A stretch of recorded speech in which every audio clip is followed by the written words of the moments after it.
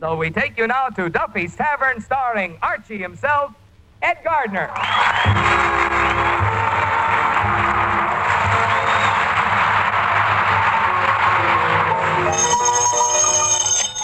Hello, Duffy's Tavern, where the elite meat to eat. Archie the manager speaking. Duffy ain't here. Oh, hello, Duffy. What's the matter? You sound like you got a cold. Well, are you doing anything for it? Taking shots, huh? Are they doing you any good? Oh, they were until Mrs. Duffy took away the bottle. Well, tell me, how'd you catch the cold? You took a bath naked? Well, tell me, what do you usually wear for the tub, Duffy? Long underwear, huh? Well, why didn't you wear it this time? It wasn't dirty. Well, look, Duffy, you better watch that cold. You know, there's a lot of that testimonial flu going around. Yeah, you ought to drink a lot of water. Water. Yeah, the shock treatment. Well, look, Duffy, I'm busy. I'll call you back, huh? Okay. Hey, Mr. Duffy got a bad cold? Yeah, there seems to be an epidemic going around. And we gotta be careful around here, too. You know, them germs is pretty tricky. We got nothing to worry about. What do you mean? Do you think any healthy germ in his right mind would leave a nice, clean sewer to come into this place? It's been done, Eddie. Just because Duffy's Tavern is filthy don't mean it can't be sanitary. Now, leave us take all precautions. The first thing we got to do is put something over the free lunch. What do you suggest? A skull and crossbones? No, we can't come up to free lunch, Mr. Archie. Why not? Well, you can't get close enough to it. Well, then at least leave us squirt some DDT on it. Another thing, we got to be extremely careful about the kitchen. I want you to see that the dishes are clean enough to eat off of. Very good, Dr. Gillespie. Oh, by the way, I almost forgot. There's a couple of letters that just came for you. Oh, thanks. Let's see. Hey, Eddie, get a load of the color of this stationery. Heliotrope.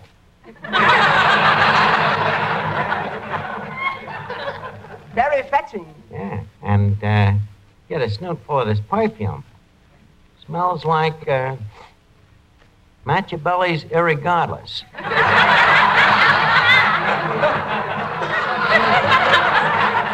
How about that, Eddie? How do you do it? Oh, it's easy when you're irresistible. Leave us open this little Billy Doo and see what she has to say. Why, that sneaky finance company.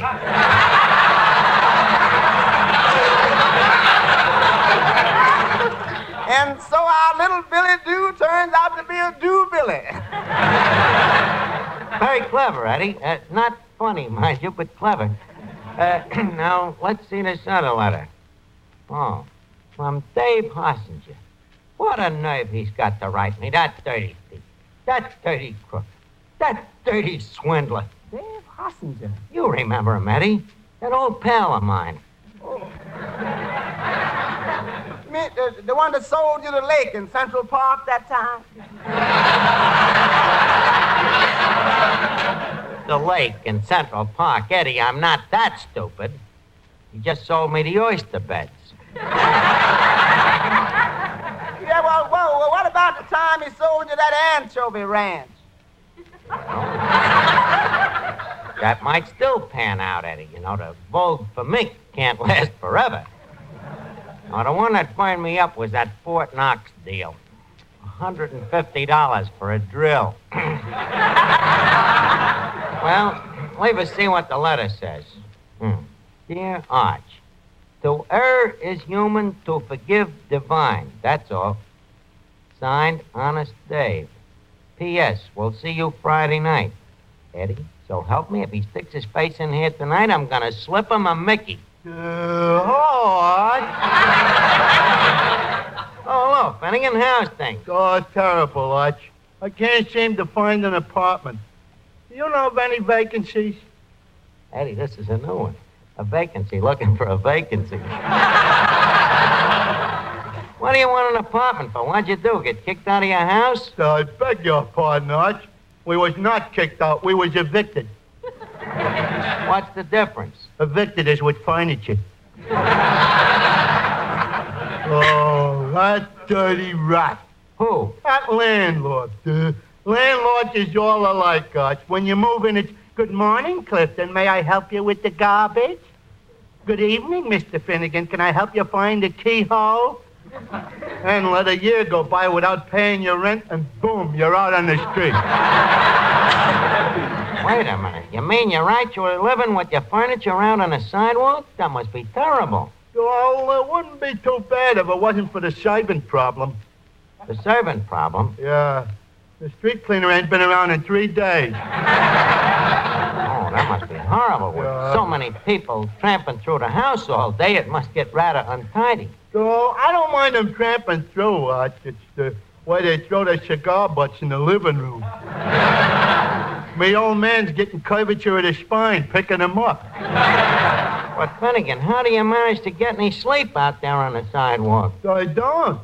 I get to bed and start snoring, and before I know it, every dog in the neighborhood's in bed with me. Yeah, all night them trucks and buses going back and forth and back and forth. Well, why don't you move to a one-way street? You'll have more privacy. Go on. Every time I walk out of the house, I have to walk all the way around the block to get home again? Yeah, that would be a little inconvenient. Well, let's hope you find an apartment soon, Finnegan. I hope so. Me father went up to see about a place today that he thinks we can get for $600 a month. But Finnegan, your family can't afford $600 a month. I know, but it's better than living in the street, ain't it? Well, yes, that's a fallacy. Oh, Finnegan, I have a message for you from your mother. What? She wants you to stop at the hardware store on your way home and get a long electric cord. She says the toaster don't reach the lamppost. Oh, still. Okay, Miss Duffy. Well, so long, Arch. If you happen to be driving through the house anytime, be sure to drop in, will you? Do that. Ah, that poor guy. You know, it must be tough to have to live like a goldfish. But on second thought, he breathed through his mouth anyway, don't he?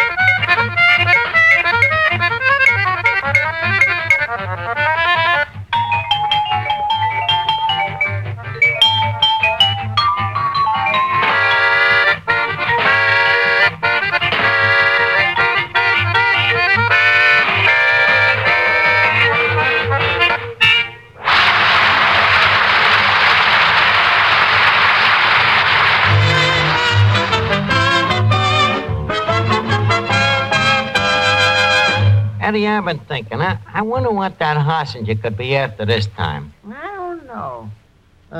Have you kept up your payments on the Holland Tunnel?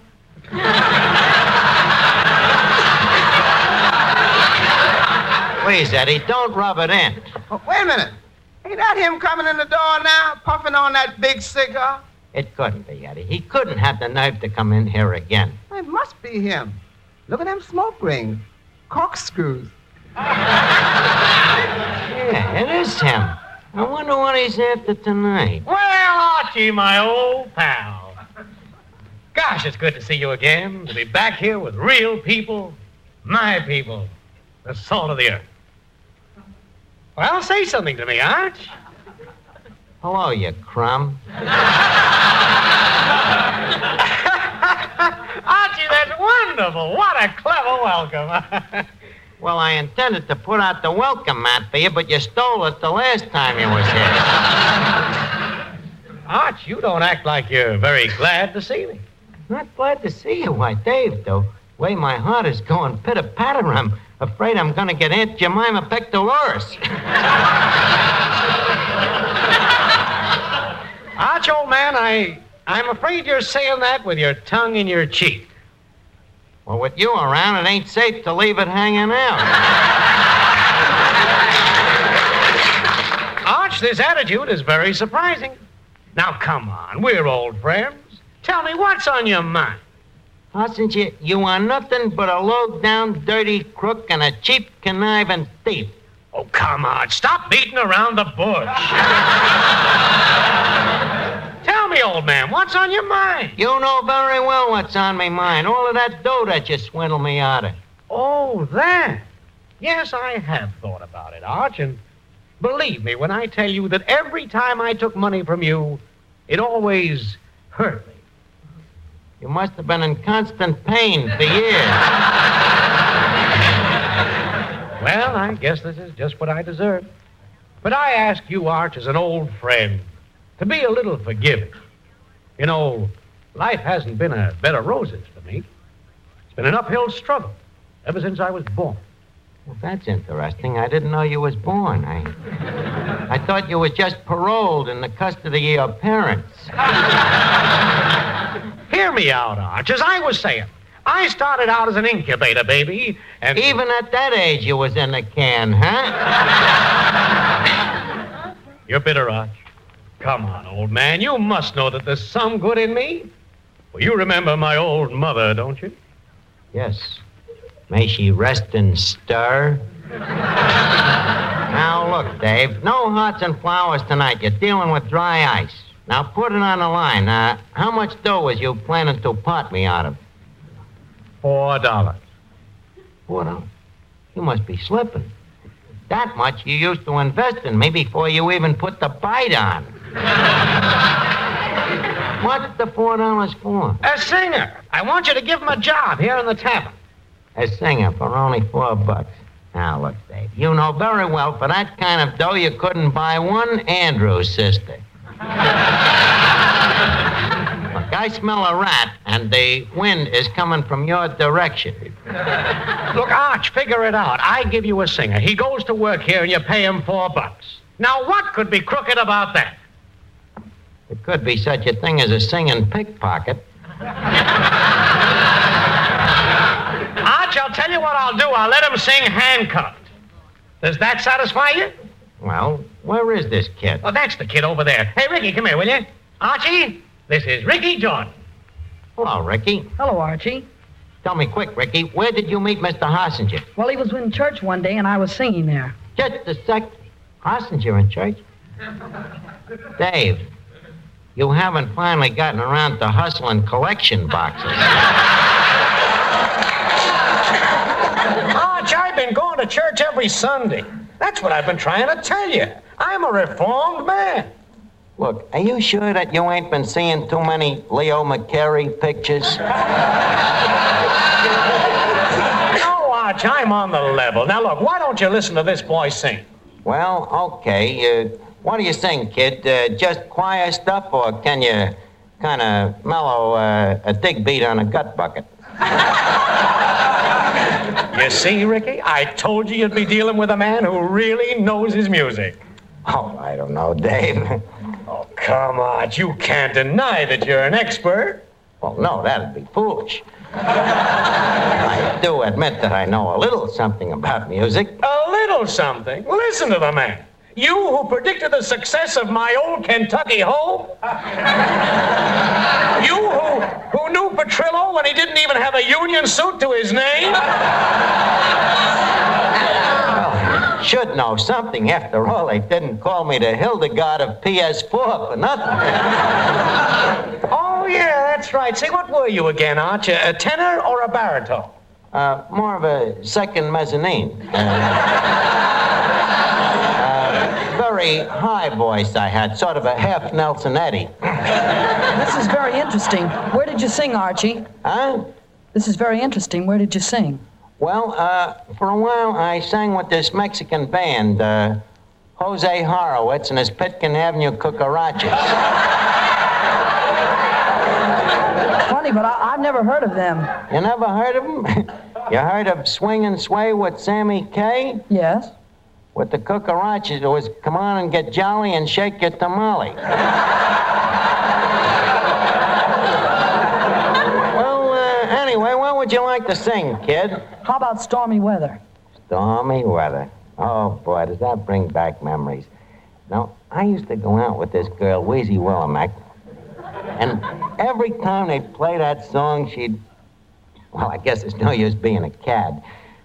Go ahead, kid. Sing it. Hit it on the upbeat, huh? Don't know why there ain't no sun up in the sky. Stormy weather since my gal and I ain't together. Keeps raining all the time.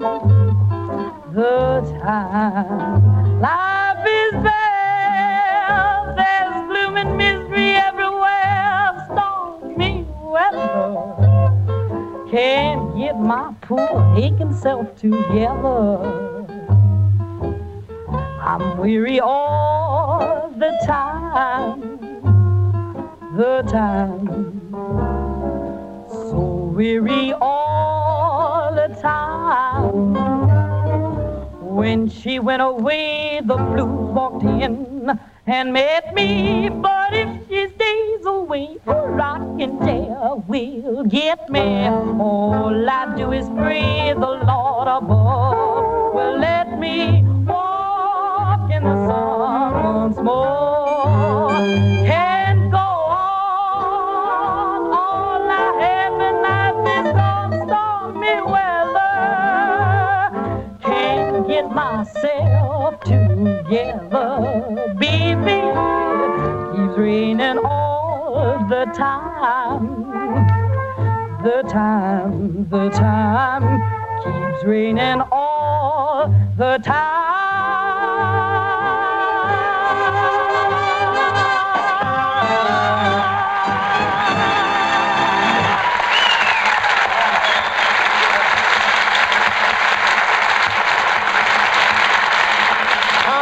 Was terrific, kid, really terrific. But as an old hand at this singing racket, I think I can give you a few pointers. Now, the first thing you ought to do is have your tonsils taken out. But I've already had them taken out. You've already had them? Well, then you better have them put back in. Now, another thing, Rickie, your breathing is all wrong. You got to relax your nostrils a little more. What does that do? What does it do? It's obvious. It gives you more cleft in your palate. Of course, on the other hand, you can overbreathe, too, you know. I don't follow you. Well, I'll show you what I mean. Now, take a song like Tchaikovsky's Valgaboten. Are you familiar with the movement? Yes, I am. Well, sing a few bars, kid, and I'll show you what I mean. Oink. Oink.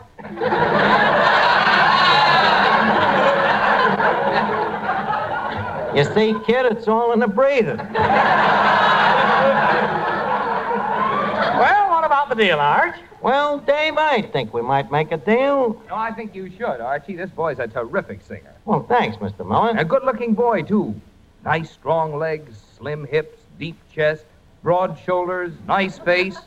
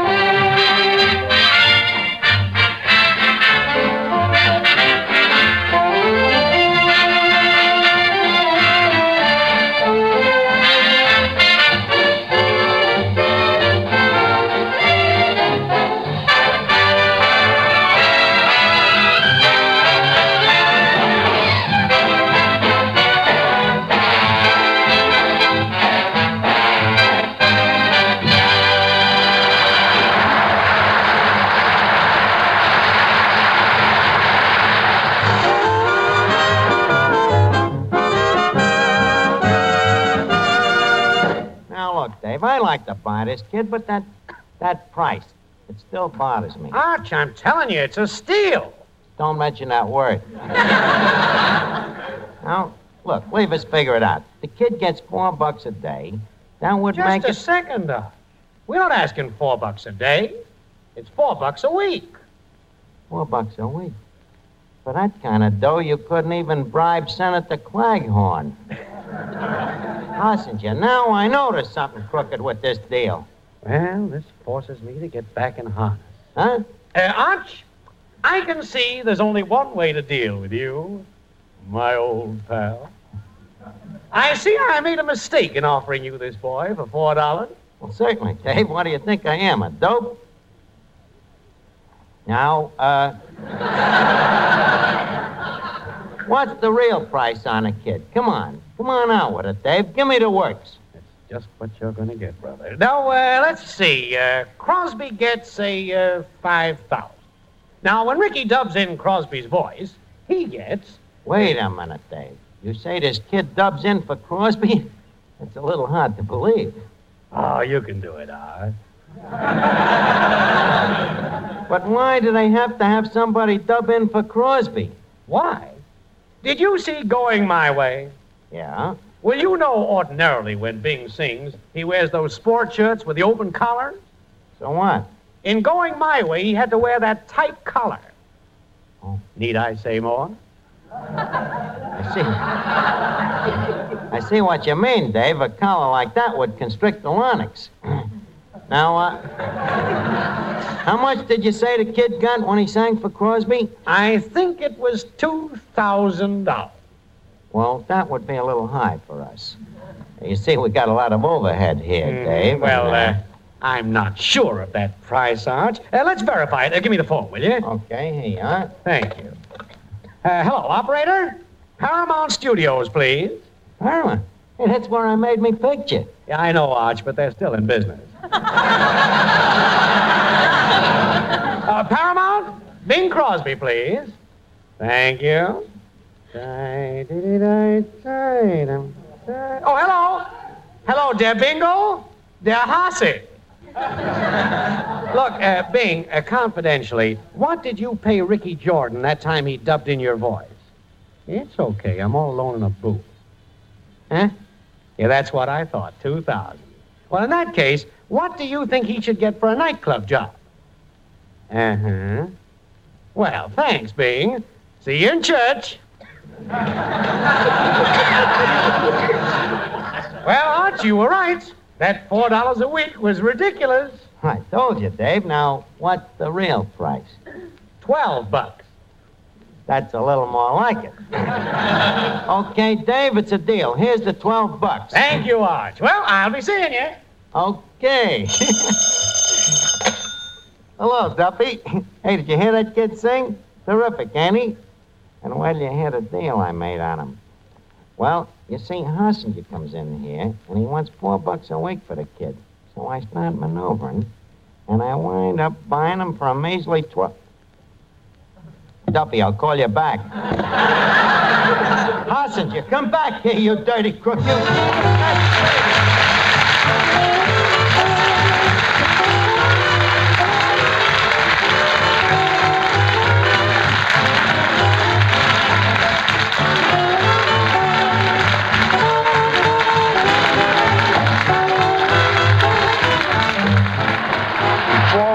Duffy's, leave us put a couple of nickels in Duffy's jukebox. The plat is spinning, the needle comes down, it's music.